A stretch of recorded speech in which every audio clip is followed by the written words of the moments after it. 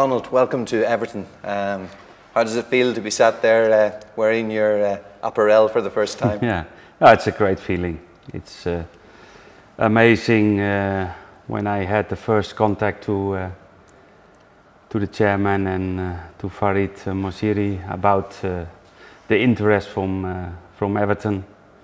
I was interested in to listen and to hear from them that big project, what they want for the coming next seasons in the Premier League. And it's I'm very pleased to be part of that, and that's really enjoyable. That vision that you speak of, from your perspective, what do you envisage? What is the burning ambition for you?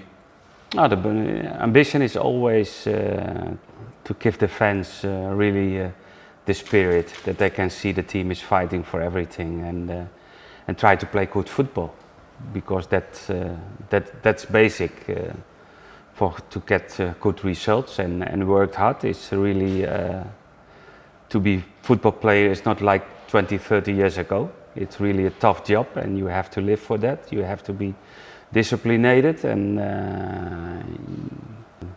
we're speaking about Everton and the history is a big one, and we try to do everything, and we try to reach what they did in the past.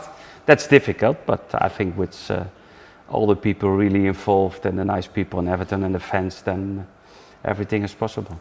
You've mentioned the fans a couple of times there. What has been your experience of the Everton fans so far? You've obviously been to Goodison Park and experienced them, and you've seen them away as well. Yeah, to play away against Everton, it's nice because it's always a good ambience and good atmosphere on the pitch, and it's really close to the pitch, the fans, and that's good because every team likes when they play at home.